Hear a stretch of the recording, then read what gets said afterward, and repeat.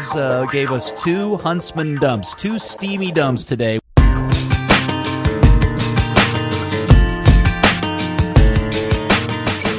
Well, hello there, FC Dallas Curious fan. Welcome to another fun-filled edition, and I mean fun-filled, of Third Degree, the podcast. Hi, I'm Peter, and with me today are my 2 good friends who I love to talk about FC Dallas with. First, Dan Crook. Hello, Dan. Hey, Peter. How's it going? It is marvelous. This weather just makes me tingly inside and happy all over. I can't wait for fall. I'm so excited for it. That's stomach flu. Oh, well, then I'll go see the doctor or something. And also, of course, your hero and mine, editor and founder of ThirdDegree.net, the good Buzz Carrick. Come in, Buzz. Hello, Peter, calling in today from DFW Airport, where I'm staked out looking for Kobra. Oh, hold on, podcast listeners. If you're new to this podcast, that means you're here specifically for the Kobra stuff that Buzz tweeted and teased earlier today. You're going to have to sit tight before we get to that because we have more important and ultimately, really, frankly, interesting things to talk about, including the loss. The guys fly up, lose a game in Minnesota, and fly back, and that can't be fun.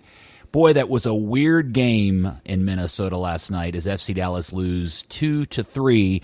And because I'm fairly certain most of this pod is going to end up being one of those tough love sounding podcasts, guys, I'd like to start off with the good. I want to talk about one of the best debuts I've seen of an FCD signing since Mauro Diaz's first appearance.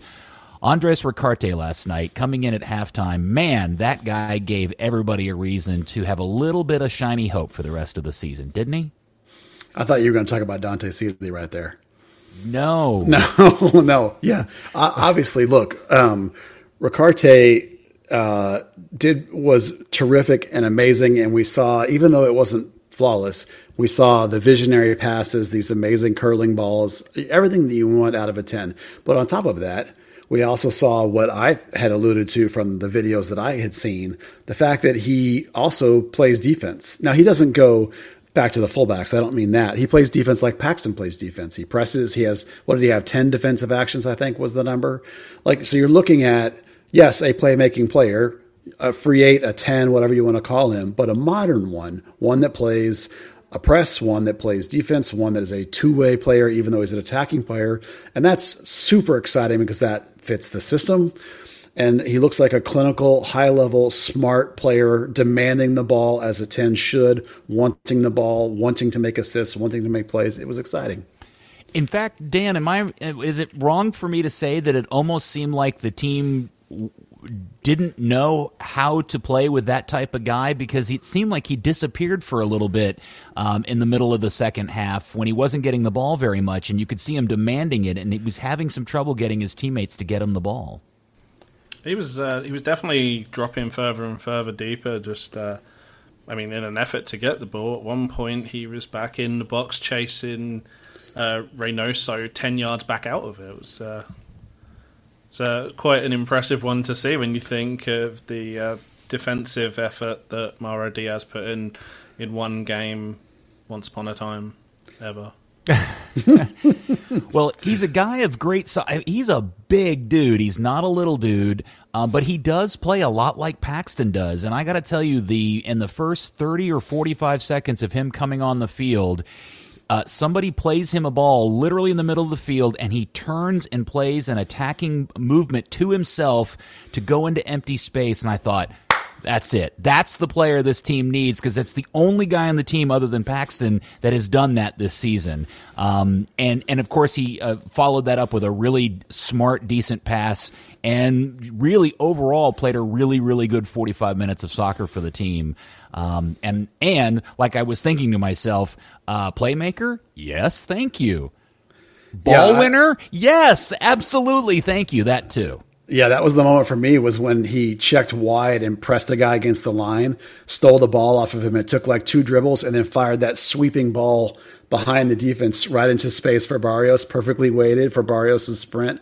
That moment to me, I was like, oh, golly. You know, what a player that, and what a level. Of course, now do it more than one game, of course, just one game, but super reason to be excited if you're a fan. And that was the most Peter's been excited about anything to do with FC Dallas in at least 4 years. Yeah. Well, other than me, okay, to be fair to me, I get pretty excited when Paxton's playing well. No, for sure, that's true. And the idea of him and Paxton playing together is now interesting. How you pull that off? All right, Next so year. I'm gonna let Dan kind of dreamscape that out. What is the dream midfield now if you have a fully healthy Paxton Pomacall? Ooh, that's a tough one. I mean, Paxton can technically play that Lincoln 8 role. That was definitely something that Lucci wanted to make happen at one point. Then where does Brandon Sylvania go? Because Brandon has done things to earn a place overall. Maybe yesterday was a little bit quieter, but he was also playing as a double pivot. This is difficult. I don't put Paxton out on the left wing because I still think that's a weird place to shove him. Oh, God. Help me out, Buzz. Yeah, well, that's why you hire a veteran experienced coach with lots of tactical nuance to figure that out. Oh, yeah. Wow. Lucci's going to have his hands full. Like, if he has everybody healthy, that's one of the... When you have a roster that has two good players at every position, which is what you want if you're at a big-time legitimate club, that becomes hard. It's not easy. And so that's where you hope a coach will have experience and know what he's doing. And I'm not saying that Lucci doesn't know what he's doing, but we've had moments where the inexperience has shown, and Lucci's going to have a difficult job on his hands when all these guys are healthy and all here, of course, because there are going to be a lot of call-ups. Paxton's going to be involved with the Olympic team if he gets healthy, probably the senior team if he's healthy. So is Jesus, Cervania with all these teams too. I mean, there's going to be Acosta be missing for his country. So there's going to be times when he may only have Ricarte left, but there's going to be times where you got everybody and then it's hard. yeah, it seems very obvious and clear to me what this starting midfield three is, and that's Santos playing a single six, and now that Paxton's hurt, it's Acosta, assuming that he continues in the form that he had showed in the last couple of games, and Ricarte playing some sort of dual 8 or combination thereof. I mean, that seems as obvious to me as it gets. What am I missing? No, that's true. You're on the money. The only questions then become, how much does Cervania press Acosta? Because it'll be one or the other. And then how much does Paxton press Ricarte? Or in a dream stretch scenario for Andy Swift, perhaps, can Paxton learn how to truly play linking 8? Because right now he doesn't. So, Andy thinks he does, but Lucci doesn't, and I don't. So, those are your questions, because right now, basically, Paxton healthy has to go head-to-head with Ricarte for a spot on the field. All right, so let's go back and touch on your point about Lucci and experience and having a difficult time coming up, because one of the things that I was really surprised that came out of the game last night was it seemed like the media and the fan base seemed far more interested in talking about Lucci's outfit and nowhere near enough about his starting 11. Yeah, the 3-4-3. Tactically, I understood that, because I totally buy into the fact that two of your three center backs are outright slow. And so I get it. It narrows the gaps. That's fine. It allows one of those guys to be more aggressive, covering and stepping up. I get all that. Now, Hollingshead in the middle is mystifying to me. I don't understand that one at all. And clearly it didn't work. And clearly Ryan immediately makes a mistake that directly leads to the goal. And clearly when they flipped it back, it instantly got better. So I don't understand that one. My only thing I could grasp at straws to come up with was that Lucci trusts Ryan, and he has faith in Ryan, and so he put Ryan in the most responsible position. I think it was a bad choice. Personally, I think he overthought it. But and Ryan copped to all of that afterwards, right? He did. He did. He took it all on the chin and said, that mistake, and he said outright, my mistake really set the team back, and that the idea was to press, and that just didn't happen for 25 minutes in the recovery from that. I think, in addition to what Buzz said, Ryan Hollingshead playing in the middle kind of opens up more on the attacking side. We saw it actually come to fruition at one point where Ryan was able to be the spare defender, the aggressor, and he'd chase down to the centre circle to tackle Kevin Molino and then pinged a beautiful ball out to Ricardo Pepi that, he should have done better with. But that was after. But that was after the switch, wasn't it? I think it's after they. I thought it was after they switched back, but he still had the same freedom role, even though he switched positions. I mean, personally, I would have liked to have seen Brisson in the middle and Hollinshead covering the right wing back, but there's definitely reasons for the shape they went, even if they may not make a whole lot of sense to us.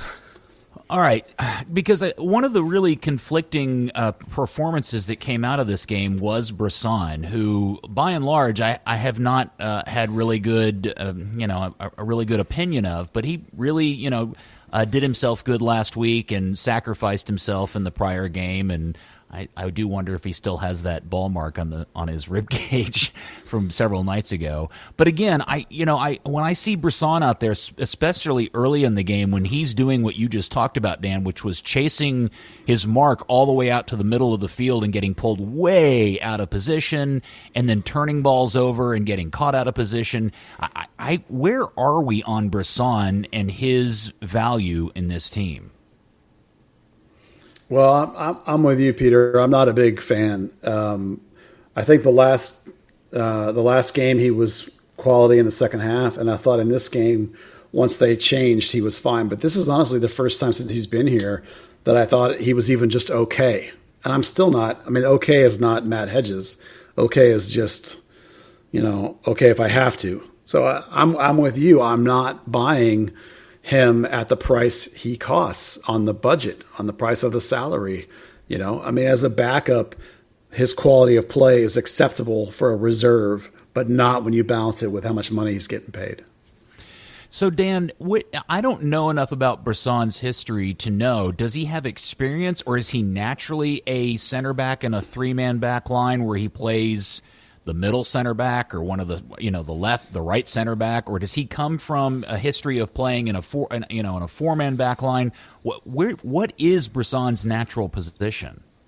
Christ, I have absolutely no idea. Okay. I didn't know you didn't know. That's okay. We can edit this out, but I wonder. I thought maybe you knew. No, I mean, we can talk about it. When since he's one of the guys that's happy to talk to the media, we do get to see a little bit of Brisson on those weekly Zoom calls, and he does talk about the tendencies of playing in a back four and difficulties of switching to a back three. So I definitely feel like he's probably coming from a background of playing in a back four. Kind of funnily enough, when Lucci talks about he's an option for right back, he kind of goes, well, I played there like once or twice, but I'm not really good there. We agree with you, sir. Yeah. Okay, well, I do wonder about that because the clear thing out of last night was the missing piece, which was Hedges, who really glues all of that together. Rito's fantastic in general. He just obviously is a little bit older and not super fast. Although I don't remember anything in particular where he was where he would have gotten a bad mark. Am I missing anything from Ziegler's night last night? Nothing specific to that game, other than the fact that his declining step and Brisson's declining step are the reasons why effectively you're going to three in the back. I mean, other than that, no, they were both perfectly acceptable. And Reto's actually pretty much always better than acceptable. He's always in the good to really good category. It's just 34 and not great anymore. That's all. Also, that thing where every team is now trying to really target Johnny Nelson, which is funny because Nelson has been phenomenal defensively. So Reto, when you look at his touch map, he was pulled so far over to the left compared to what you'd expect to see even for the left-sided centre-back in a back three. So the real difference in this game, not only after Brisson and Ryan switch positions, which helps kind of shut down or clamp on the fire that was clearly burning and raging at the early stages of the game, but the shift at halftime when they bring in Ricarte and then go to a four-man back line, it was like two completely different teams. And I've thought this for a while, that this team just never looks comfortable in a three-man back line and hasn't, dating back to Oscar Pereira's days when he would try it out. do we think, now that Ricarte has shown himself and appears to be a guy, that maybe Lucci will just settle on playing with 4 in the back? I don't know. I think, we've been talking for several weeks now about Dallas getting dominated in the midfield. You can do it in a 3-man back line if you play, I think, 3-5-2, because then you have that number 10. So then you get 3 in the midfield, and with your 2 wingbacks, you've got 5, and you control the midfield. And after the change to the back 4, the same thing happened. You ended up with a triangle in midfield, right? So you're able to control the center part of the pitch, the most important part of the pitch. You quit getting overwhelmed in midfield. So it's not necessarily a byproduct of the 3-man back line as much as it is a lack of a third central midfielder, a lack of the triangle. So once he solved that with Ricarte, the possession came up and Dallas dominated the midfield. All right, so let's kind of run through some of the other guys. I mean, Dan, anything else you want to add about that particular element of the change in the game from the 3 in the back to the 4 in the back? No, like you say, just a lot more comfortable, a lot more of what we come to expect from FC Dallas. Certainly get the 3-4-3 worked really nice against the Minnesota Press in the home game, but that was a team who didn't want to be in possession, and kind of sitting back against them kind of works in your favour. But with Reynoso, suddenly they are now, hey, let's keep possession of the ball. Great, we'll just pass it around you. They have that element they've been missing for, I guess since they lost Quintero.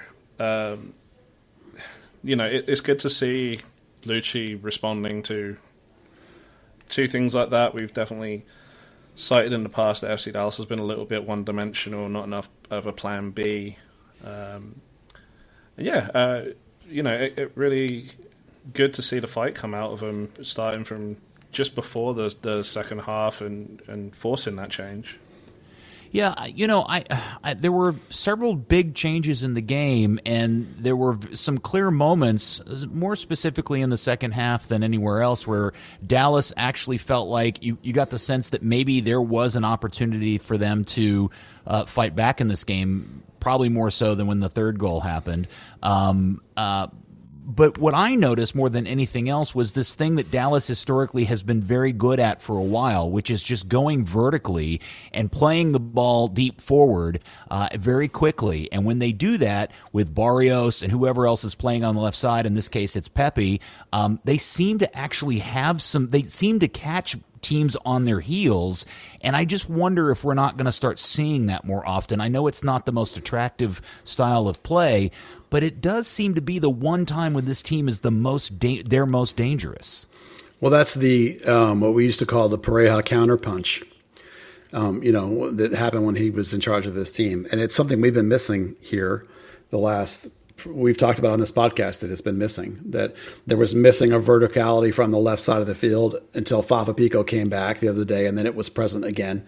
And then Barrios, too, has not been executing that part. And then in this game, once you had Ricarte on, and Tessman, who also is really good at long balls, both of those things opened him up a little bit. And they had 48% of the attacks down the right side. Dallas did. That's nearly pretty much 50% right. So clearly they recognize it. And it obviously is a problem and an issue for Lucci to work on. You still got a problem on the left side that has to be solved. And then in the middle of the park with Cervena and Santos playing in a combination of a dual pivot, I don't think it'll be a surprise for anybody to hear us all agree that maybe Brandon didn't have his best game, or we were maybe a little disappointed in his performance. I mean, he was okay. It wasn't great. For me, with Brandon right now, he's missing some of the range, some of the box-to-box play, like the real dynamic Brandon Cervena. Now, maybe it's part of that role again, right? We saw the same problem with Acosta when the first couple of games were like, why is he sitting so deep and not doing anything? And then all of a sudden he did. So maybe Cervena has the same problem. Maybe those instructions he's getting are to stay home.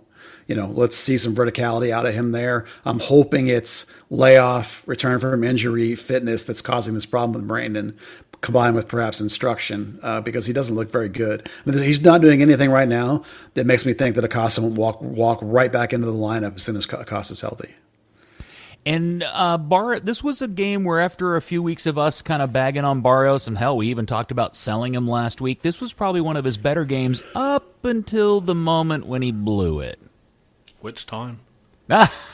on the breakaway, where he did the really nice play where he stole the ball deep in the attacking third and had a one-on-one with the keeper, and he had Hara running off his right shoulder, and instead of passing it off, he tried to shoot, which probably is equally a good opportunity, except he hit it about 5 yards wide. Well, he definitely shanked that when he was trying to curl it around the keeper, and he healed it. But there was also that chance in the first half when Reynolds played him in, keeper was off his line, kind of scrambling back, and it was really just a simple pass it into the net, and he just smashed it off the crossbar. So would you disagree with me that this was one of Barrios' better performances? It was one of his better performances, but I know he got a second assist. I don't know, maybe that was a monkey on his back, but it seemed like he could play the overlap passes to Reynolds really well. You know, his actual game was back, but it was that fine. Anytime he had to deliver a final ball, he was, almost overthinking it. And then let's move over to Mr. Franco Jara, which seems to be building a less and less consensus amongst the fan base and media as to his value on this team, or where everybody's kind of opinion of him sits after, what I guess now is 5 performances with the club? Yeah. Listen, there's so much to like. The positioning is amazing. The game read is amazing. The touch, the things he's trying to do, the level he's trying to play at, they all look fantastic. But the bottom line to me is that he looks slow. I mean, like really slow. And this is a vertical, dynamic league where you have to be able to take your guy. And if you can't take his guy, I question how much play, like the whole team around him is not going to be able to play to that crazy high level that he's thinking. And if you can't do it around him, then what's the point of him thinking and playing at that level if it's not working? So I think there's a problem in terms of like the style he wants to play and the way this team is built. He's even, to me, Dan, I don't know if you agree with this, he's even starting to play like a false 9, right? Totally, rather than a real 9, coming deeper and deeper, and you're going to have to move your wings much higher to get it to work. It's very confusing, to be honest. Well, look at the that ball that Ricarte played the outside of his right foot to Barrios when Barrios got pulled down early in the second half. That comes about because Ricarte plays a nice little 1-2 with Jara on the touchline close to the halfway line. That's a pass that no one else in the team's really thinking to do. And B, he's that far back and that far out wide as a striker. It's totally a false 9. Well, is it okay? You're calling it a false 9, but that's not what Lucci wants him to play. And immediately the thing that I keep thinking of is all of our frustrations with Blas Perez way back in the day when Blas would like literally run all the way back, and it was like watching a dog chase a squirrel. Like you couldn't get Blas to stay in the box to save his life. Yeah, that's the problem is like the formation, theoretically, when they drew it up and like we're running it out there, the 3-4-3 and even the 4-2-3-1, it's designed to have a real 9 and not a false 9. If you're going to have a false 9, you have to tweak the formation. So it's like if he's going to continue to play as a false 9, we need to all recognize that, including the coach, presumably he has, and then you have to adjust for it. You can't just keep hoping that he'll eventually not play as a false 9. It's like Maxi Urruti, right? You knew what you were going to get from that guy. He was going to chase all over the front, right? Press the crap out of everybody. But like when you needed him to be a high center 9, he's not going to be in there. He's going to be back. So this is the same thing. This guy's chasing all over the place as a false 9, which can work. That's fine as long as you tactically adapt for it. You can't just hope he's going to eventually start playing as a high 9. He's not going to. Well, okay. Or even, if someone is going to play like that and take in Blas Perez in his young years, not the 2015 Blas Perez, that's great if he's got the pace to get back and forth. Jara doesn't. He's got the pace to track back or just stay up. All right, so I'm going to play devil's advocate or defender of Jara here. How much of the lack of what we're seeing out of him is just the fact that he's just not getting a lot of good service? Yeah, entirely possible. Yeah, it's entirely possible he's coming back looking for the ball. Yeah, that could be part of it too. We have to get somebody to tell us, and they may not want to tell us, unfortunately. I mean, I don't see. I mean, did he even have a shot last night? I think he had one. Did he have any good? I mean, I clearly don't remember any good opportunities for him. I mean, the only good opportunity was that one he should have hit first time, and he took, and I counted it, 13 touches before the defender pulled him out wide. Yeah, he had one shot. Technically, it was to the corner flag. Yeah, looking at the chart, literally. Did it go out at least for a goal kick and not a throw in? Yeah, it looks like it goes out on the right side of the flag to be a goal kick. But okay, good. Yeah, that was his only shot. There's some saving face right there. Yeah. I mean, I'm looking at his pass chart right now. He has 3 passes in the final third. Everything else is in midfield. Because I'm pretty sure Dan is right behind me on the Sunday League list for shots that went out for throw-ins. Yeah, I play as a centre-back, so I've never actually had a shot go out for a throw-in.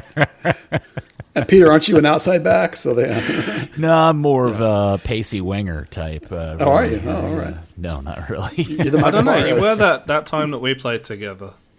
Was I did you leave thinking, oh wow, Pete's rather a pacey winger? No, it was the day that one of your boots broke and you couldn't find tape to tape them back together. And I was like, that's right. Man, poor soul. God, I loved those pair of Nikes, and the sole came flying off when I cleared a ball out, and the ball went one way, and the sole of my shoe went in the other direction. That was a bad day. All right, and so let's also shine a bit of light on the kids that played last night. We had 17-year-old Ricardo Pepi and the very young Brian Reynolds, and we'll get to the other kid here in a second. But what about the 2 kids that started the game? Any impressions, good or bad, either way? Neutral? How are we thinking? Pepi obviously is a little out of position out as a wing. He keeps running in and playing like a second striker, which for me is perfectly fine when you're talking about Pepi playing that position. It's not what you want. You want Fafa Pico out there. But as a makeshift, I actually liked it better than I liked Jesus Ferreira out there last time Jesus did it. And obviously, Pepi scored. That run of his was terrific. I mean, the timing of it was terrific. I mean, the finish wasn't terrific. He kind of bundled it into the goal. But the run itself was phenomenal. He did what he needed to get it done. Yeah. It went. How it looked doesn't show up on the score sheet, right? No. So, serviceable job as a wing. Not his real position. Eventually, he's going to be competing as the 9, right? So, it worked. Not ideal, but it's okay. Yeah, it is continuously the most frustrating thing about this team is this club's inability to get somebody to consistently play that left wing attacking position. I know Fafa Pico's here to do that, but when Fafa plays, it is so clear the advantages of having somebody that plays that position naturally versus this weird carousel of people they keep trying to dump into that place that aren't naturally suited for that, and the differences in the performances you get from those guys.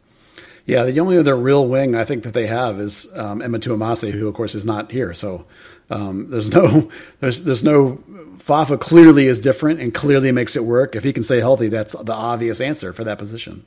Yeah, well, they do have Santiago Mosquera, who mysteriously made an appearance last night. Like, I thought he was – I swear I saw an official sheet that said he was out. No, he was out on the MLS injury report, and he was out on the FC Dallas media notes. The only place he wasn't listed out was FC Dallas's little story they do, their little game day, but Garrett does it, their little game day thing. He was not listed out there. But the 2 other official places he was listed out. And I think, if I remember correctly, Dan, after the game, Lucius mentioned that Santi had come back from injury. So I think there was something going on. But honestly, this 10 minutes, that's it. That's what he gets. The 10 to 15 minutes, that's all he's good for. That's all he can do. He's the last 5-10 impact guy. Yeah, that's it. That's all you're going to get. I don't – but he's not even – look, I know he scored last night, and it was literally from 6 inches. But a goal is a goal. But he really was pretty much worthless. Again, I mean, did he do anything of value in the time he was on the field yesterday? Other than, yes, score the goal, but there was somebody right next to him who would have tapped it in themselves. Steal Hara's goal. Yeah, steal Hara's goal. Well, the one thing I would say in his favor is that, and I know Dallas at that point was pressing the game, but 80% of his action is up in the final third, at least. So there is that. I mean, And look, sometimes you have to look at things with a sunk costs in mind, and the sunk cost in his case is the contract. Yeah. Okay. And his fact he can't go 90 minutes. So throw that out for now. You're stuck with him. How can we use him? 10 minutes at the end of a game. He had one other thing he did. That shot in injury time where he tried to curl it around the keeper. Keeper had no chance of getting it, and the sub Dibasi almost scored an own goal off it. All right. Well, good for him. There you go. He did something. He did. All right. And I'm sure pod listeners are like, God, you guys are wasting time talking about Mosquera. All we want to hear is Buzz's Kobra news. We'll get to that in just a second. I do want to mention, the other exciting thing last night was obviously Dante Seeley's debut, or at least appearance on the team. Man, watching the young kid go at defenders, take defenders, there were two very clear moments where he should have gotten calls that he didn't. The foul at the top of the box when the defender stepped in front of him after he pushed the ball past him. And what should have been, I think, at least looked at by VAR, if it wasn't, was the ball played to him, I think, from Barrios deep in the box where he got shoved over went out for a goal kick. The kid has got a little bit of something. Well, I don't want to sound completely cliched here, and I'm going to try not to, because we've been watching Dante Seeley very closely for a couple of years now. The kid is an amazing, amazing athlete, really fast. I know it sounds like a cliche, but phenomenally skilled on the ball, amazing ball skill. He will go at not just one defender, but 2 or 3 defenders all the time with no fear at all. I mean, MLS defenders in training, he does not give a crap. He will try anything. Now, the problem is that tactically he's incredibly naive in the sense that he doesn't know when to do it. He doesn't. His choice of moments. Now, I'm talking about a complete game now, not 10 minutes at the end, which is where he's wonderful in this scenario. Go, go, go, go. That's fine. But like in a complete tactical game, you have to play within a team concept, and you have to play within appropriate times of the game. Now, if you doubt me on this, look back at his record with North Texas last year and his inability to lock down a starting job even with North Texas, to even be consistently called off the bench with North Texas. He didn't even play like at all in the playoffs for them. So, yes, humongous upside. The kid's going to be worth, at some point in his career, I think, gobs and gobs of money, and he may hardly ever play for FC Dallas very much. But, beyond like a 5-minute thing right now, he's not even remotely close to being able to play a real MLS game. This kid is desperately in need of more time at North Texas, and right now he can't get it. Because of the COVID going back and forth between rosters. Well, presumably we know that you can go back and forth if you have antibodies. The fact that he hasn't gone back and forth tells me that he doesn't. So, I mean, that's what we know. When you say it that way, it makes it sound like he didn't go to the store and buy something. He didn't get his shots. Right. Basically, that's it, right? It's like and there's a couple other guys on FC Dallas, Nkosi Burgess, Eddie Manjoma, who are desperate for playing time at North Texas, and they can't get it. But Seeley has earned this chance on the bench when they were missing 6 players, and great, amazing, awesome that he got the minutes, and yes, humongous future. Just don't expect it to be anytime in the next year. It's going to be, think back to Paxton taking 3 years, Jesus taking 3 years. This kid's going to need some time, but, and it may come somewhere else eventually because he's going to be worth a lot of money somewhere to somebody. Last, and I didn't mean to save this for last, but I think I'm okay in saying I actually was kind of impressed with Zobek last night. After a little bit of a shaky start and the weird kind of way he got nutmegged for the opening goal, I didn't think he performed badly last night. And, man, he's super verbose in communicating with his back line. Yeah, communication is one of his strong points. He's particularly good at that. For me, he has moments where he rises to the occasions, and I think this was one. But he also has moments of letdown, which was the first early goal. Now, quick at your feet sort of reaction saves is probably one of his weakest spots. He had a couple later going on, but that is his weak spot. That and lateral, like post-to-post quickness. Like pure shot stopper, good. Game reading, pretty good. Communication, amazing. Pure shot stopping power, good. Lateral quickness, not so great. quick reaction is not so great. So you see that when he played, and then he rises to the occasion. The question is, how much confidence would you have in him, like day to day to day to day? There's a reason why he's been the third keeper here for forever, not since he's been back, and you haven't ever seen him play before, right? I mean, it's not coincidence. So, I mean, he had an okay game, not great. I don't think it was great. And so, what's the latest status update of? Is it Felipe or the new Brazilian goalkeeper? Yes, he's out of quarantine on the 15th, I think, which is the day before the Rapids Colorado game. Yeah, next week. Okay. All right. Anything before we get into the good stuff everybody's been waiting for? Dan, anything else you want to throw out there about the 2-3 loss against Minnesota? I mean, it's over. That's good. I want to talk about Brian Reynolds. Deep. Okay. We talk did about skip Brian. over Brian Reynolds, didn't we? We did. Sorry. Well, I got into Pepe and I forgot about Brian. Yeah, talk about Brian. Yeah. Well, I thought he was terrific, actually. You saw from him, and if you look at the passing chart, I can't show you on a podcast, you'll see that he has a boatload of activity in the final third compared to Nelson having none. So we love Johnny, defensively speaking, but we've talked for weeks now about the missing part of his game. Brian clearly had that. His chart is full, complete, end-to-end, tons of activity in the offensive end, just like Reggie used to have, right? So granted, not all of his crosses connected, but he did have one that was a goal. He had another one that Barrios pinged off the crossbar. He helped set up the draw that corner kick that led to the other Dallas goal. Plus, when he did make a defensive error, you can see that he has the pace to recover. He can catch almost anybody and get back in position, and that's the modern end-to-end attacking outside back that Lucci actually needs for Lucci ball to happen. So you can see why we've been saying that Reynolds is Cannon's replacement, that Hollingshead will be back on the left, and that's what you're going to have. No offense to Johnny Nelson, but it's been a problem for 3 weeks now, since Cannon was out of the game, since Ryan came back. So I thought Reynolds was great. I think it's clear I'd be stunned if he doesn't start from here on out, basically. Well, that certainly would be refreshing, considering Reggie's now gone. And we'll talk let's put a pen in Reggie because we'll talk about that here in a little bit. So the lineup comes out yesterday afternoon, about an hour before the game, and I noticed that in the notes, I first noticed that Kobra was, first after getting over the fact that Ryan was starting at middle center back, I noticed that Kobra wasn't in the, is it the 20, I guess, officially for these games? They get to 20, 20. And I thought that, and it said personal reasons. And that immediately raised all kinds of red flags with me. And I even tweeted something immediately because, it would seem very reactionary to think that there isn't something really horrible going on and not to think the worst. But with this club in particular, it's not unfair based on its history to think something else is going on. And Buzz, apparently there is something going on with Mr. Kobra. Yeah, this is a good opportunity, I think, to talk a little bit about how this process works for us. So I'm going to go through a couple of steps that back up 100% what you just said.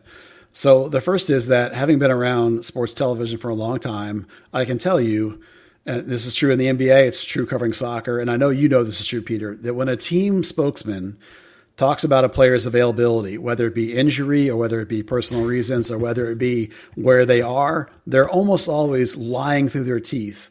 And if they aren't lying completely, then they're probably not telling you the whole story. And I'll give you some FC Dallas. I mean, you can use the hockey lower body injury. You can use football scenarios where they talk about a guy's got a little bit of knock and then he's on IR for 6 months. So I can give you two specific examples of this. For weeks now, Paxton's been saying he's fine, right? And then I reported that he was going to need surgery. Well, hold on a second. You could take the Paxton story back to last year. Sure. Yes. And I reported that he was going to have surgery, and Lucci was, maybe that's on the table. No, he's having surgery. And then I'll give you another example. 2018, end of 2018, Oscar Pereira was missing for 2 days. And I asked a team spokesperson where he was. The and coach they said was missing for 2 days. The coach was missing for 2 days. This was after the team had been eliminated, mind you. I asked the team spokesperson where he was, and they said he and his son Diego are visiting colleges. Okay, great. Oscar comes back. Oscar, how was your weekend trip visiting colleges with Diego? He looked at me like I was batshit insane, like I was crazy. The next day, he resigns and he's going to Tijuana. So, right, there's no way he wasn't with colleges. He was in Tijuana. Right. So, again, teams lie through their teeth about availability. So the minute you see a player say, as you just said, personal reasons, family stuff, whatever, we immediately assume they're lying and we start asking questions. Now, let me back up a little bit. Coming out of the Florida COVID situation, Camp COVID, right? We know what kind of personality Kobra has. We know what he's like. He's gregarious. He's boisterous. Everybody loves him. He's life of the party, right? Those guys were locked in rooms for 14 days, and I guarantee you that was hard on Kobra. In fact, coming out of there, I had three different sources tell me Kobra is tired, Kobra is burnt, Kobra is thinking about going home. Okay? Now, I didn't report anything on it because it's just what I call chatter in this circumstance. I couldn't report anything because it wasn't actionable. It's just vibe I'm getting is that, man, Kobra is really in the dumps. Now, this is occurring at the exact same time that Franco Jara has showed up. And Jara has taken the starting position away from Kobra. And we all think not on merits of play, right? To us, it looks like Jara's playing because he's getting paid $1 million. That Kobra didn't lose his job. Now, a little while ago, Kobra had a little bit of a knock, and he missed a couple of weeks of training. So now that's Lucci's word of mouth is that, oh, he's trying to get his form back and get his groove back, and he's coming back in and competing, blah, blah, blah. Okay, sure. So when all of a sudden you see this personal – so I already have these red flags, right? I already have these, oh, man, I got to keep an eye on Kobra. And then you have the, again, personal business, family issue. He doesn't travel when he's healthy. Okay, that's not good. So I started checking, and here's what I have. I have confirmed that, yes, indeed, there is something personal, and that, yes, he is going to go home. He has not left yet. He's leaving this weekend is what I'm told. So whatever it is bad enough that he feels he needs to leave the country. And as Lucci said today on the conference call, they're worried about him mentally because of what this is. And Lucci even hinted that they don't know when he's going to come back. And I'm going to go even further. I'm going to say, based on what I was already hearing, that COVID already was thinking about leaving. And then now you combine this personal thing. I think you just called him COVID. COVID, did I? Kobra in the COVID times, because of COVID, because of the shutdown, because of Jara, because he was already feeling down, right? Now you add this fourth factor in, and he's going to go home. I think that there's a very, very good chance that he never comes back, that he does a Ned Yalkov and we don't see him again. Yeah, that's what I think is going to happen. Okay, this all has a weird combination. This feels like a little bit of Anton Nedyalkov and a little bit of Kellen Acosta. A little bit, yes. It's like I would have compared Acosta as the perfect analogy, and then you add on now the personal something like Nedyalkov had. I don't know if it's the same thing or not, but there's obviously a confluence of things that are weighing very, very heavily on a player, so much so that he's leaving the country. And that's the kind of thing that makes what is Kobra, 29? That makes a 29, he may be 30 now, makes a 30-year-old really consider their future. Where do I want to play when I have 2, maybe 3 years left? You know what I mean? So, he's for sure leaving the country.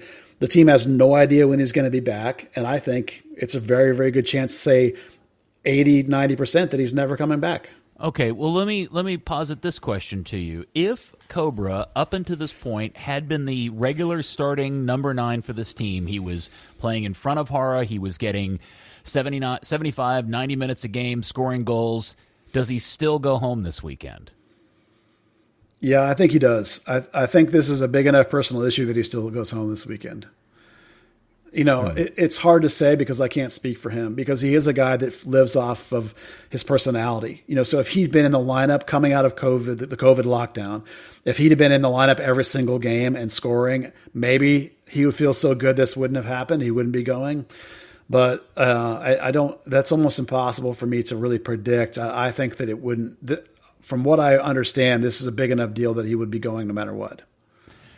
All right, Dan, you've been sitting by patiently and quiet. Do you have anything you want to throw in here about the Kobra situation? I mean, we can certainly speculate on some things. Ooh, I love to speculate. Oh, yeah.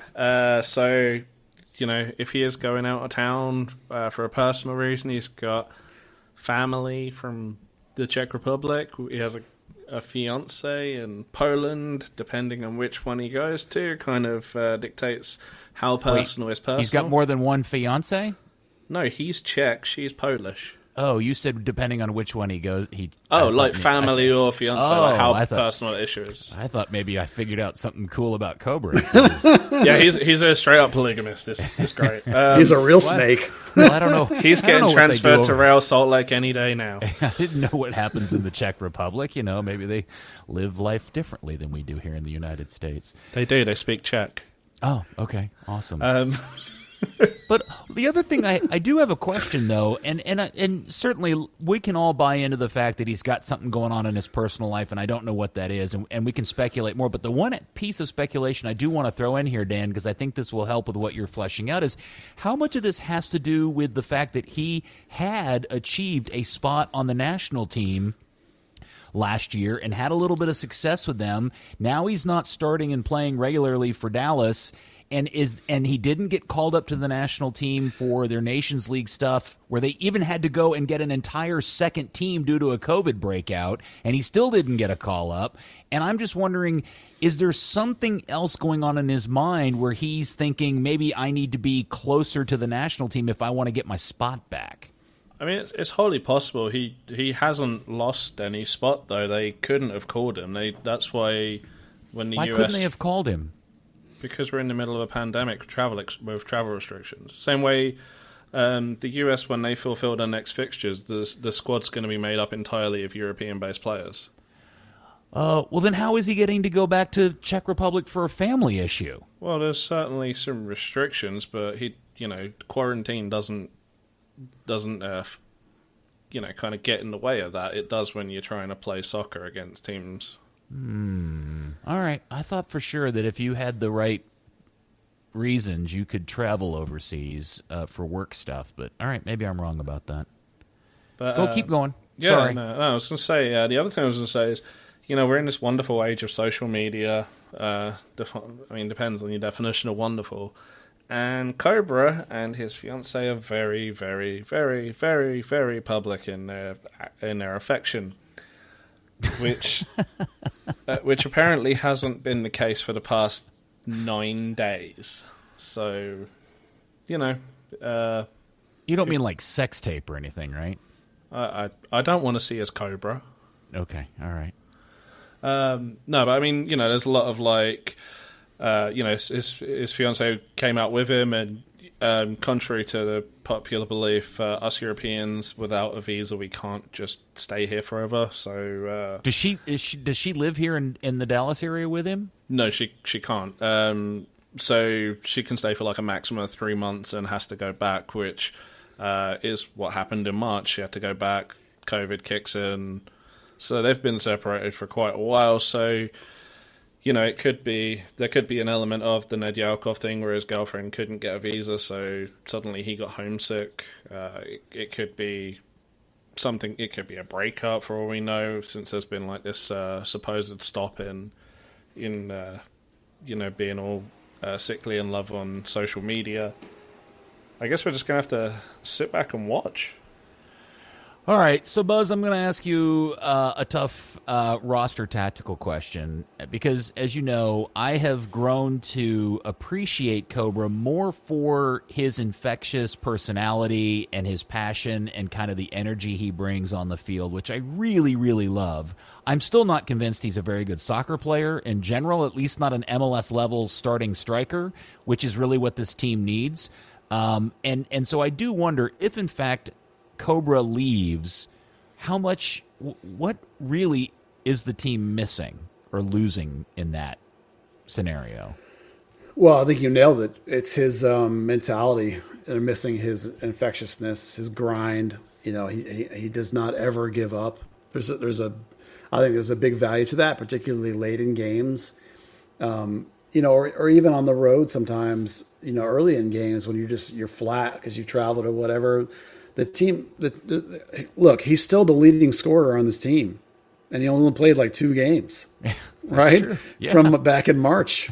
But doesn't that say more about the team than it does him personally? Well, no, I know. I'm not saying that he's God's gift to the. I mean, what a change this is from a year ago, right? I'm not saying he's God's gift to FC Dallas and that he's the answer to all their prayers.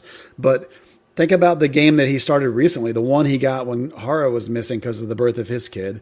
That was the same game Fafa Pico was around, if I remember correctly, and they won, right? They were better. So, the team, I think, plays better with Kobra. Can they learn to play better with Hara?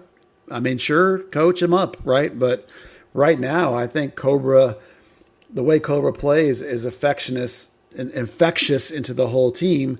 And he also had figured out late last year and early this year, one of the things he figured out and got playing time for was his ability to make those quick checkbacks and layoffs that were freeing Barrios and were freeing people on the other side. So, that's not happening right now with Hara. It happened with Ricarte. When Ricarte came in, he knew, he did it.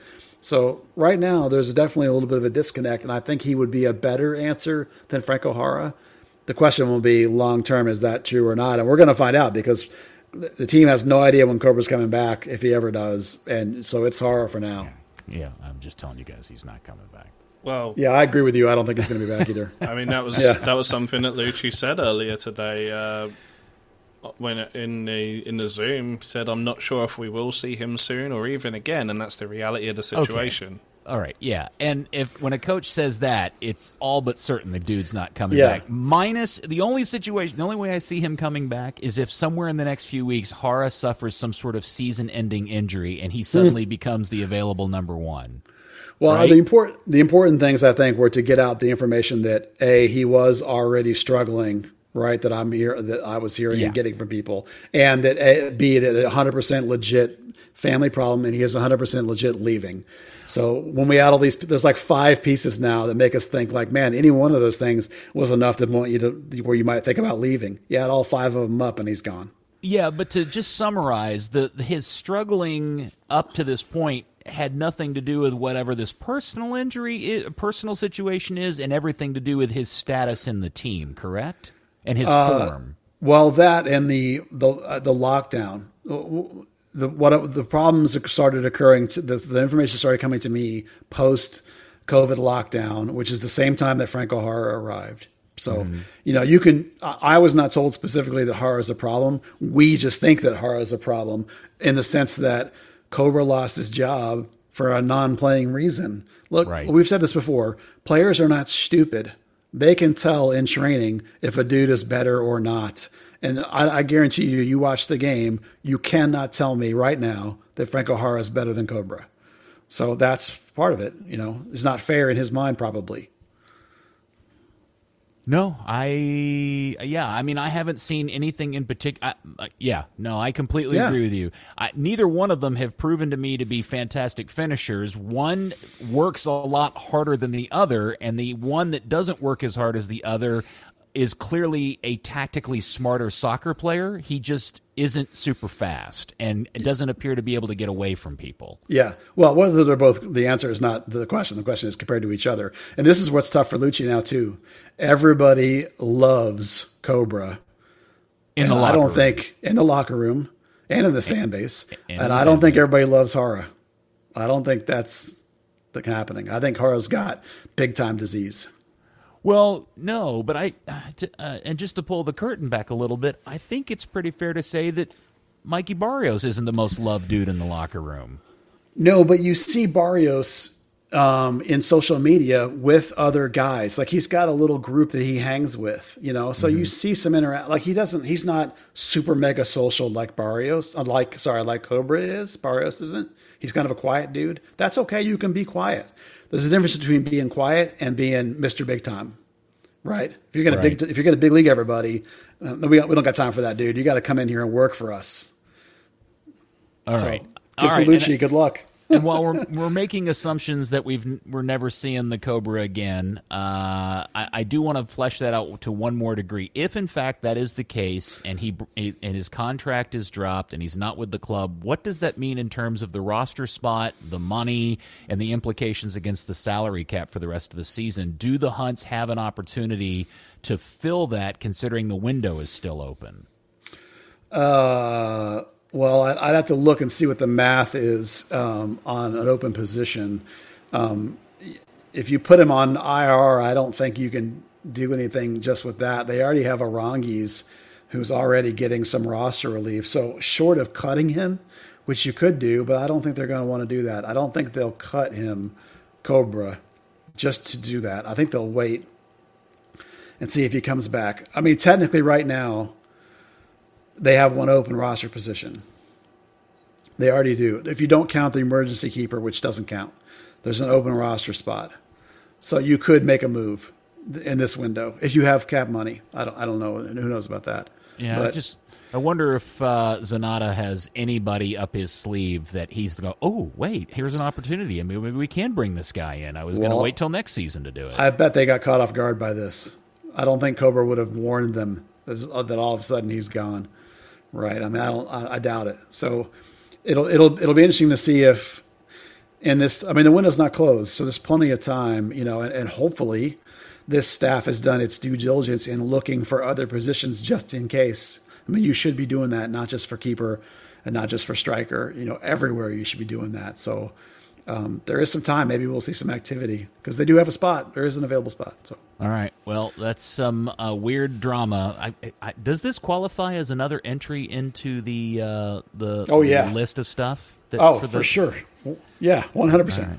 I have one more person reading through it before we publish it. Okay. So that does now get added to the annual weird list of stuff that seems to happen to this club. Yeah, no, for sure. Yeah. All right. Now, Dan, because you are our resident worldly guy from another place, not from here, and you've been exposed to all of this global football, I'm going to run this by you. Am I correct in saying that FC Dallas leads the world globally in farewell videos? Yes, there is absolutely no doubt about that. FC Dallas are the only team in the world that puts more emphasis on who's leaving than who's coming in. So this week we got another entry into the Hall of Fame of FC Dallas farewell videos as the deal for Reggie Cannon to Boa Vista was completed. And we even, in the same day, not only did we get the amazing, hey guys, thanks for all your love and support going away video, we also got a rather amazing, hey, I'm Reggie Cannon, I'm so glad to be at Boa Vista video, which in itself was equally impressive. Yeah, there's some quality production going on in the social media ballparks of both these teams. Now, one of the things that comes out about this that I am somewhat surprised by, maybe I shouldn't be, is this kind of repeating reaction online of people who seem surprised that he ended up at Boa Vista in the Portuguese league and not at like Bayern Munich or Man City or Arsenal or something. Is that just a naivety of the general fan base, or am I undergrading Reggie's abilities by being happy for him to land at Boa Vista? Well, I think it's two-pronged. Number one, it's the lack of recognition that there's a difference between Reggie Cannon and Alphonso Davies, that there's a difference in those two players, and that you think that, Alphonso Davies can go to Bayern Munich, then Reggie can go to Bayern Munich or something similar, and that's simply not true. Wait, now, I want to make sure that we say something very clearly. I love Reggie Cannon, and I think very highly of him, but he's nowhere near Alphonso Davies on the global scale. No, and if you think that he is, then you're crazy. Now, we all love Reggie. The kid is phenomenal. He's an amazing kid. He's a super smart kid. We want the best for him. Now, the other half of the of why isn't he going to Bayern Munich story is the fact that if you don't follow us specifically, then you won't know the Lille story. You won't know the other half of this move. This move isn't Reggie going to Boa Vista. This move is Reggie going to Lille with a short stop along the way because Lille has a $13 million right back they haven't sold yet. They're stashing him, same owner of the two clubs. And matter of fact, like when this first deal first came up, all my information was about the French team, about Lille. Boa Vista came in much later. Originally, they were even talking about sending him to a different country entirely. It's just that this is how the thing got worked out. Now, could it fall apart and Reggie never ends up at Lille? Sure, if he stinks for the next year or two, then it won't happen that way. But I guarantee you, because this move, based on the numbers that are being reported, are double Boa Vista's previous sale buy price for anybody ever. Well, that's not a coincidence. It's because this bigger, huge club is involved and is underlying basically the whole thing. So maybe you feel better about this whole scenario if you think of it as Reggie's going to Lille with a pit stop along the way, not Reggie's going to Boa Vista. Does that make sense? Yeah, no, it totally does. And Dan, do we know for sure? Because I think I read earlier today that the guy that owns Lille, or the ownership group of Lille, does not yet own Boa Vista, but are in the process of buying it. Do you know the answer to that? All the talk was back in July that it was all but done. Okay. Maybe it is. I thought I'd read today that they think were still in that process. Yeah, but they've been loaning players from Lille to Boa Vista as well, too. There's clearly a connection between the two clubs. Yeah, I think just buying that controlling interest was kind of an aside to the goodwill relation that they have anyway. You know, especially with different residency rules in Europe, it's commonplace. You know how Man United used to have that relationship with Royal Antwerp, and you know, all sorts of teams would stash talent away, let them get their residency quicker in a certain country, or just let them get experience while they're, you know, while they've got a player waiting in the wings. So yeah, and I know for anybody who's disappointed, and you really shouldn't be. I think all three of us should take a moment to tell anybody who's disappointed he ended up at Boa Vista and not at, you know, Schalke or Brentford for that matter, that this actually plays really well for Reggie because it gives him an opportunity to play in a league that is probably equitable to Major League Soccer in terms of overall skill level and performance. I know somebody's going to send me an email telling me I'm out of my mind. But also tamp down expectations and give him an opportunity to experience living somewhere other than here, Dallas, Texas, for the first time, without the pressure of being in the Bundesliga or the Premier League or, for that matter, the Championship, right? We're right about that, right? Yeah, no, 100%. This is a way to go over there and get comfortable and get settled in dealing in a completely alien environment at a league that is comparable 100%. This player is worth more than anybody they've ever had before on that club, pretty much, what they paid for him and what they're going to pay him. So, you know, and a right back even. So it's like it's a stepping stone. This is not, you know, it's just one little first part, and it's a part that is actually really perfect for him, I think, in terms of his progression. Yeah. I mean, even just, you know, people saying, "Oh, Boa Vista, who's that?" Well, you know, you know, if you look at Portugal, you've got three main teams. You've got Sporting Lisbon, Benfica, Porto. There are four teams since the Second World War that have won the league, and Boa Vista is one of those four. They have been a Champions League semi-finalist. It is a close, hostile environment. It's all the things that you want a player come into Europe to experience, to get them ready. And all the expectation, the media speculation. Because if you think, and if anyone thinks that us on a Zoom call, to, you know, sort of patting Reggie on the back for things that we feel like he's right about, that's not the kind of intensity that he's going to get in any country in Europe. So letting him go to somewhere like Portugal, where he's not in the spotlight of that top three, but, you know, he's in that chasing pack of three or four next bigger clubs, particularly with an intense rivalry with Porto, who are, 10 minutes drive away across the city. You know, this is an ideal place for him. Yes, and I would also say that damn you, COVID and travel restrictions, because once I saw the Boa Vista Stadium, there was an immediate bullet up my list of travel destinations to go see a game, because that place looks kick-ass. It is the definition of a shoebox stadium. Yeah, the fans are right on top of the field there. It's going to be something else. Yeah, that would be a great... We should all figure out a way next year, if possible, to go together. That is actually the stadium that every Luton Town fan has fantasized about for the last 20 years. Well, for the last... whenever they...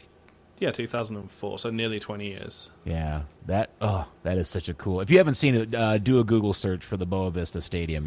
You'll figure it out pretty quickly. Well, you can watch it in that video they put out introducing Reggie. He's in the stadium. It's not lit up, but you can see it. But there's some better pictures of... You get a real sense of the tightness and scale of the stadium, because it's not a big stadium. What does it hold? 25,000, 30,000? I don't think it's even... Oh, I have no idea. Yeah, it's not a big... It's just the way that the stands are set up. It's super steep angles. It's almost like standing room only style, except it's not, but it's super steep. Yeah, it reminds me of Boca with the vertical. Yeah, very, very vertical angles, and it's on all four sides, just squished together like a shoebox. It's a very intimidating looking place.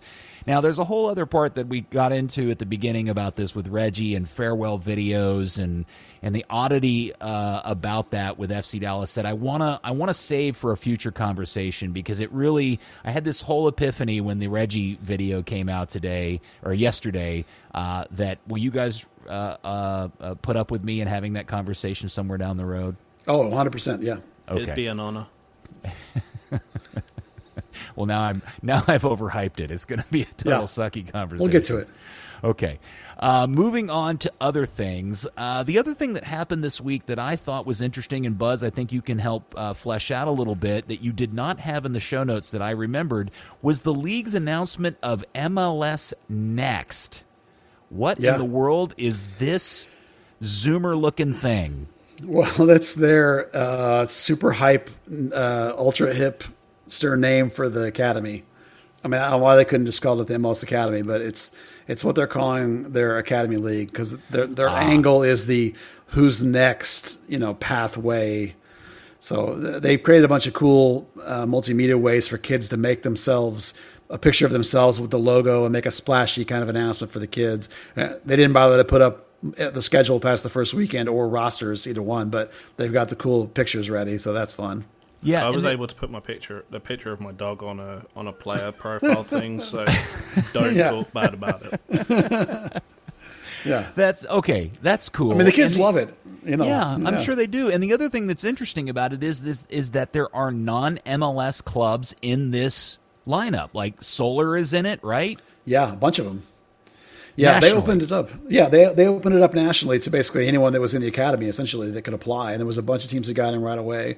There was a bunch of teams that got in the second round. And in the bylaws, which I have, they talk about once a year they basically open it up to anyone that they'll review and they'll add on. So they're 100% behind the idea of getting more and more teams in it, because in order to try and keep expenses down, they're mostly going to play regional. Like, you'll be in a conference for, like, the Texas one will be obvious, So okay. It's basically the same as the academy. There are some tiny little differences in terms of some of the rules and who's in it and who's out of it are different. Texans chose not to go in to their detriment, I believe, but Solar's in, which is great. That's a good club. I'm happy to have them in. Okay, so that's a good segue to the next question. Is with anything that comes with MLS comes controversy and criticism and reasons why it's a bad thing. What are the knocks against MLS's Next? I guess or MLS Next, not is next. Yeah. Well, not everybody's in it, I guess. So that some of the DA clubs didn't come in. The big complaint from some kids is that you still can't play high school ball or middle school ball, which is interesting. So because some kids like to do that, but for me, like the guys that are the for sure pros, they don't care about the high school stuff so much. They did open up to where you can recruit in other people's territories. Like, there is no territory rules for the MLS Next League. So it's important to understand that is not the same as the MLS homegrown signing territory rule. This is different. But you can recruit from somebody's backyard. So like Dallas could go down and pluck a kid right out of Houston's, even out of their academy if you want. You have to get their permission to steal it from their academy, but you can get a kid out of their backyard and have them come up here and play for you. It's no big deal. So I'm an up and coming U11 here in Dallas. What you're saying to me is NYCFC could scout me and take me over to play in their academy team, but I could become a star for the NYC. I'm just fantasizing here. NYCFC youth team or academy team. But when it came time to sign a deal with NYCFC, the MLS team, that's where all of that becomes an issue. Yeah, unless they change the homegrown rule, which we think they will eventually. Right now, as far as we know, they have not. So right now, no, you still have the Chris Kappas rule. You still can't sign a guy from the other team's homegrown territory. So in my scenario, NYCFC would have to give something to Dallas for my homegrown rights. Yes. For me to do that. Okay. Yes. Yeah. But up until that point, it's free game. Yeah, you can play wherever you want to. So some of the academies that have really good reputations for good coaching and good environments may overload and end up with a whole bunch of really talented kids, hypothetically. Man, that's going to make some really weird, hard times for some kids, because some kid's going to get recruited to go play at a club and grow up through that team's academy system, and when it comes time to sign an MLS deal, he may have to choose like Chris Kappas did. He's going to have to. Yeah. He's going to have. It's the Chris Kappas, like you just said. Yeah. It's the Chris Kappas rule all over again. Blaine Ferry, same boat. Yeah, that's unfortunate. Jonathan Gomez at Lou City, our former academy player here, same boat. Right. Yep. I Probably just appreciate Peter accidentally saying "kiss Krappus." I did say "kiss Krappus," didn't I? Oh, yeah.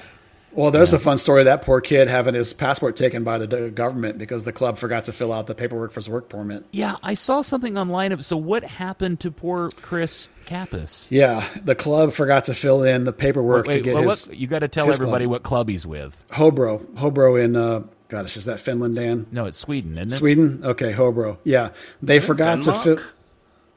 I don't remember what country it is. I thought Hobro was Swedish. Anyway, tell the story. Doesn't matter. What matters is the club forgot to fill in the paperwork to extend his work permit. And so when they didn't do that, the police or not the immigration authorities basically contacted Chris and said, "You don't have a work permit. We're coming to your house and taking your passport." So they did. They showed up at his house and took his passport.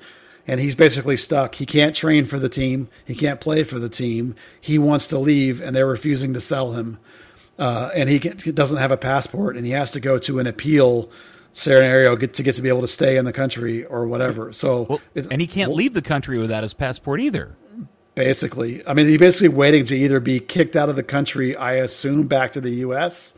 or to get the appeal to get the work permit renewed, so that then he can train or they will sell him. So it's the poor kid. Yeah. Well, point to Dan. It is Denmark. It's the first division of Denmark. I got that. I get to keep my EU citizenship. Screw you, Brexit. So, is there any chance he comes back and plays in Major League Soccer? I think that Dallas would like to bring him back at some point. I don't think it's high on the radar, but the kid's got serious game. There's no room in the midfield right now anyway. So short term, no. I understand from some people I've talked to that there are some big clubs eyeing him, some German clubs. Now, what means big, I don't know. Not bigger than Hobro. Somebody nice that would be good to move to, hopefully. And I think in the long run, it'll get worked out. He's their best player by far, and he'll be worth something to them if they can sell him. So I think they'll get it done eventually. Either way, he's worth a place on the discovery list. Oh, my God. They better have done that right away. I'm assuming they did. A long time ago, you'd hope. I would have thought. Like, the minute he signs, the homegrown rule goes out the window. The territory rule goes out the window. So now you can get him by discovery, Okay, we'll preview the Houston game and here in just a second before we wrap things up. But, Buzz, you did want to run through a few notes on North Texas, including an improving Thomas Roberts, who actually was in the 20 in Minnesota for the senior team last night. Yeah, Thomas has been playing great. I'll try and do this really quickly. The thing I want to talk about with Thomas is that he has actually signed with and is working with an outside strength and conditioning group called Athlete Performance Network, APN. Now, the reason that's interesting because it says something about Thomas. Number one, he's been dealing with a little bit of and tiny little injury kind of stuff, as all players do, and he wants to get that cleaned up. He wants to work on his strength and power and conditioning, which great, Thomas needs that. But mostly, to me, it says something about his mentality. It says something about a change in his mentality, that now he's like taking responsibility for his own future and doing something to make himself better. That's great. I love that. And it's coinciding with this improvement in his play. I think it's not a coincidence. So that's really positive. Do you think the club has any negative reaction to him going outside of the club to do extra training, or concerns about that? I probably not, because NFL guys do it all the time, and guys do it. Guys will go work with Scott Seeley. Guys will go work with Kenny Cooper. They'll work on fitness, speed, power, whatever they want to work on outside of the normal parameters. That happens all the time. I mean, they may not like it, but in some ways, tough shit. If the kid's looking out for himself, so good. And then a couple other North Texas notes. It looks like I'm hearing Nicky Hernandez, who's an SMU player, is going to jump ship and join North Texas. He's a quality kid. That's a good move, I think. Kevin Benia's coming. When you say jump ship, you mean he's giving signing. Up his, so he will forego his college career completely, or is he just doing this year because of the COVID situation? Well, he would have been a senior this fall. So I'm pretty sure it's like, what's the point? I mean, I think they all would have rolled over and gotten an extra year, but does he want to wait a whole other year to play a season, or does he want to wait all the way to the spring? I think he's, I believe it's a pro deal with North Texas. He's a former Dallas Texans kid. He's a linking 8 kind of player. So, again, that's something Dallas has lots of, but North Texas right now needs some of that. And he's a good player. So he might have been a first-round draft pick coming up. Mm-hmm. So they're basically circumventing the draft, Dallas is, which I love that. And then Kevin Benia's coming back because Portland's basically not playing. So he's going to come back and play on an amateur contract because this would have been his freshman season. So he's not going to burn his eligibility. And then Arturo Rodriguez is coming back. Dallas has ended his loan to RSL Monarchs, so he's going to come back and play. So that's all interesting. But here's the biggest one, and that's the goalkeeper. Did you want to say something else, or should I go on? The Arturo situation, is his return from RSL related at all to the nuttiness that's going on in terms of management over there, or was he just not getting time? The whole organization is a dumpster fire, yes, but he wasn't getting time because I believe their coach's name is Olave. You remember him as a player. He's a very direct strength power. So it was a mismatch in terms of Arturo doesn't play like that. Arturo's a creative, passing, slow it around, move it around. You know what I mean? So bad fit situation, and that organization's a dumpster fire. So he's coming back. Are they in USLC championship? Yeah, they're more interested in results than developing Arturo. So why not come back and play here and then get something new next year? Anyway, you sounded excited to tell us something else. Well, I'm not excited about it, but it's an interesting piece of information. Like FC Dallas brought in a pool keeper this week, this Charlie Lyon. And so people have wondered, well, why didn't you just put Alvarez as your keeper on the bench? Well, the answer to that is that Carlos Avilés is no longer an FC Dallas player. What? It turns out that... Didn't they just sign him to a homegrown deal 6 weeks ago? I'm going to explain it. Yeah. I'm a little shocked. I know. It turns out that his homegrown deal was a short-term homegrown deal. So after a month, it was basically a short-term contract to take him to Florida and just sort of see if he could fit the bill. And the answer was he didn't. So when the contract expired after the end of a month or two, whatever it was, they did not renew the contract. So he was out of contract and he was no longer an FC Dallas player. And he re-signed a new deal with North Texas SC. So that's why Carlos, you'll see pictures of him in FC Dallas training, but you will not see him on any FC Dallas game day roster because he is no longer on the FC Dallas roster. He's a North Texas player only. If that makes sense. You know what, Buzz? After this podcast, we need to give all of these breaking news nuggets that you've been putting out an official name. And I'm going to vote for Huntsmen Dumps. How about that? That's magical. You like that one? Yeah. Another Huntsman Dump. Yeah. So Buzz gave us 2 Huntsman Dumps, 2 steamy dumps today with the Kobra news and the goalkeeper news. That's Sounds good like stuff. 2 thumbs down right in the game. I give it 2 dumps. Two Huntsmen Dumps. All right, so now Dallas travels does not travel. I'm sorry. They are back home this weekend against the hated Houston Dynamo, who, boy, that team looks like they've improved quite a bit since the last time we saw them. The game's at 7:30 on Saturday evening up at Toyota Stadium. I'm assuming there are tickets to be bought for the people that do want to go. Any predictions in terms of lineups or returning players for the game on Saturday, Buzz? Well, I'm pretty convinced that Reynolds will keep the right back spot and that Hollingshead will go back to the left back spot. If Hedges is back, you'd think a 4-2-3-1 would be in order. I think Ricarte will never come out of the lineup again. I think Hara will never come out of the lineup again. Fafa Pico's not ready. Mauer's not ready, so Zobek's in goal still. Left wing will be a big question mark. I don't know who's going to play over there. Pepe was okay. Maybe it'll be back to Jesus. We'll have to play that one, but see how it goes. There is some thoughts. You remember that Dallas went 3 at the back against Houston before, I think, if I remember right. I might remember they right. Did, Dan. yeah. No, yeah, so might they still go with Brisson? I don't know, man. That second half looks so good with Ricarte. So today I'm predicting 4 at the back with Ricarte in the midfield. I'll see if I'll change my mind later if I think about it more or if I get any word of mouth. But that's basically it. The big things will be the Reynolds, Hollingshead, right back, left back, I think. Pretty confident in that. And Ricarte, never coming out of the lineup ever again. Now, we don't think Ricarte can go 90 minutes yet, though, do we? Probably not. But they got guys that could fill in there. Jesus could fill in there if he's not starting, or he can flip flop positions. Or Thomas Roberts has played pretty well, as I said, for North Texas, so maybe he could do 10 minutes. Or Tessman can come in and along with whoever else in there too. So they got some people that can do that job for 20 minutes. And one of the things that we forgot to note in our review of the game was, for as good as Dallas did look, there was a good percentage of that when Minnesota was playing a man down. So there's a little bit of an asterisk there in terms of that we forgot to mention, right, Dan? Well, it was only Was it 10 minutes? 8 minutes? Yeah. So. Well, there was 5 minutes of injury time, and I think it happened in the 80th minute. So I'd say at least 15 minutes total in the actual game time. Yeah. Okay, so about like a third quarter of the time that they actually chose to play. Yeah. Now, the other thing I just quickly want to mention to everybody, because this continues to be the most unstable thing I have seen in some time. Does everybody understand that we do not yet know what happens with this league's schedule in less than a week's time?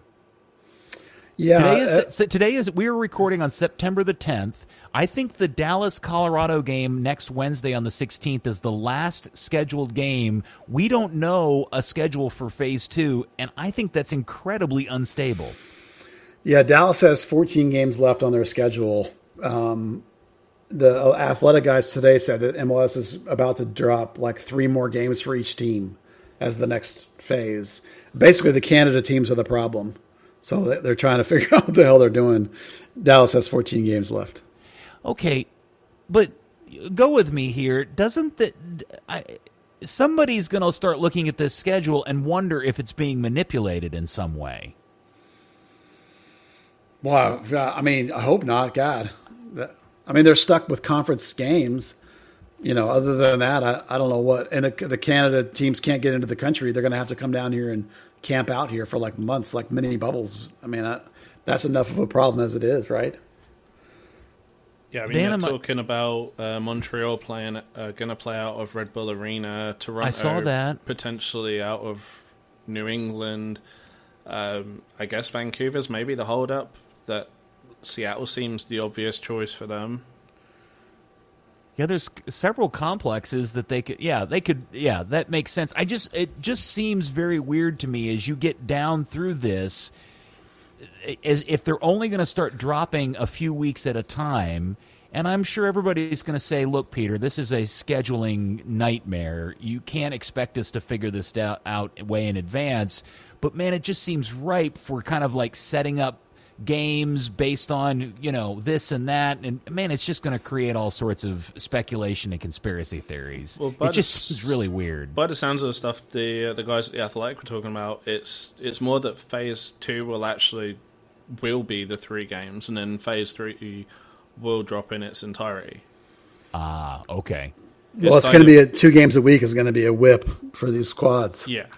Yeah. Boy, Yeah, and it's just going to be hey, we need a couple more weeks to just space this out and really get everything finalized. And help me remember, have they said or set a destination for MLS Cup, or is MLS Cup still the team that made it to the final that has the best record? We technically don't even know the format of the playoffs now. Oh, really? They haven't confirmed what happens with the 10 or 8, 10 in the Eastern Conference and the 8 in the West, whether it goes back to that. Because originally it was going to be, first gets the bye and then everyone's kind of playing everyone and building up in those single games. But, yeah, it's going to be, I mean, it could technically be another bubble for all we know. Interesting. I don't know. It just seems really weird that we don't have. We're a week out and we still don't know what the schedule for the coming, the rest of September is even. So that's pretty bizarre. All right. Anything else, Buzz and or Dan, you would like to throw in this? I have no idea how long this podcast is at this point. I suspect. Yeah, I mean, isn't it a lot? Currently, we're sitting at about 80 minutes. Oh, very nice. Well, those Huntsmen Dumps are quite big, and they take up a lot of effort and time. I have the hugest. My dumps are notoriously big, famously big. Gross. So many cold opens. Yeah. I'm going to regret that one for quite some time. All right. Dan, thank you for your participation in the pod today. As always, you are a welcome addition. Thanks. Does that mean I can stay in the country? Yes, apparently so. You are all papered up and everything, aren't you? I have papers. Are you an American resident, like an official citizen? I am not a citizen. I'm a lawful permanent resident. Are you working on your full residency? I think I'd have to be here a little while longer to do that, but I don't know. We'll see. Let's get back to soccer. Hey, Buzz, one of these times when we're a little low on content, can we let Dan tell us his story? Because I don't even think I know Dan's story about how he ended up in the country and what he's doing here and all that stuff. He had a hat, and he's quite mad for it, and that's it. Okay. But yeah, we can hear the whole story. All right. And nice Buzz, reference. Yeah, you're welcome. Buzz, thank you for all your dumps today. That was big stuff, and I hope everybody feels like the tease was well paid off from your tweet earlier today. Well, you're welcome, and thank you for rearranging the deck chairs. Yeah, no problem. And thank you, FC Dallas Curious fan. We'll speak to you next week on another edition of Third Degree, the podcast. Good luck, Reggie.